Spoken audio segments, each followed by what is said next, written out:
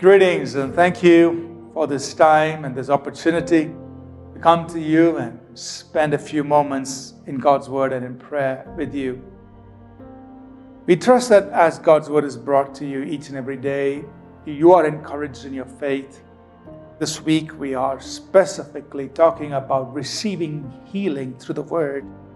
And each one of us must learn how to receive healing through the Word. Sometimes we can feel sickness coming on our bodies, some sort of a pain or an ache or an ailment or something. You feel that coming, or sometimes, we go to the doctor gives us a report, he says, these are the things that are wrong. Okay, the doctor has said they're doing their part, we respect that. But what do? We go to God's Word and we learn how to receive healing through the Word. Each one of us must learn how to do that. And we can do that. And there's nothing wrong in getting others to pray for us or get others to lay hands on us or anoint us with oil, or there are many other ways by which God can bring healing to us. But this way is something that should become part of our life, that we learn how to receive healing through God's Word for ourselves. That's what we want each one of us to learn how to do. Now, when we think about the ministry of Jesus, of course, his ministry was very powerful. Great multitudes of people came and they were healed. Now, many times we tend to think that, people just came at random to Jesus and he just waved a magic wand on them and they were all healed. But that's not true. And you observe very carefully in the Gospels, and I'll read just one verse of Scripture from Luke 5, verse 15. This is what we find. It says, "The report went around concerning him all the more, and great multitudes came together to hear and to be healed by him of their infirmities." See, Jesus wasn't just a healer. He wasn't just a miracle worker.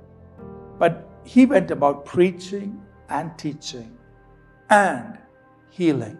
That means his preaching and teaching preceded his healing and miracles. Here, one example, Luke 5:15.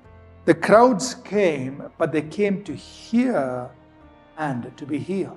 They didn't just come to be healed. They came to hear. That means they had to give time to hear the word. Jesus would preach to them. He would teach them.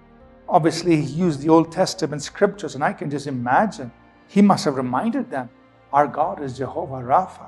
He must have reminded them of God turning the bitter waters into sweet. He must have reminded them of God's covenant of healing and so many things.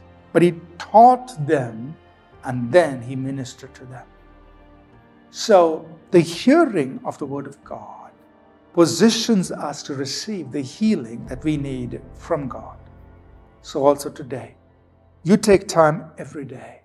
If you're in need of healing, take time first to hear the Word of God.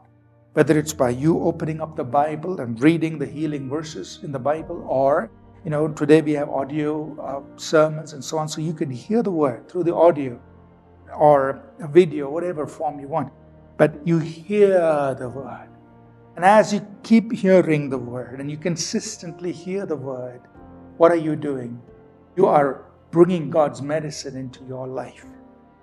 The Word of God carries healing power. God's healing power is in the Word. His Word is medicine to your whole body. And as you hear the Word, you are positioning yourself to receive healing from God. And that Word will work and produce in our lives.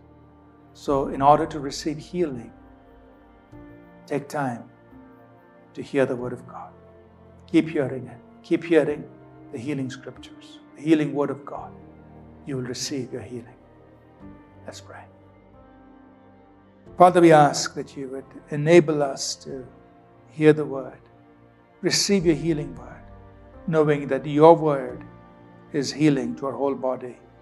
In Jesus' name, amen. Thank you for tuning in to Living Supernaturally.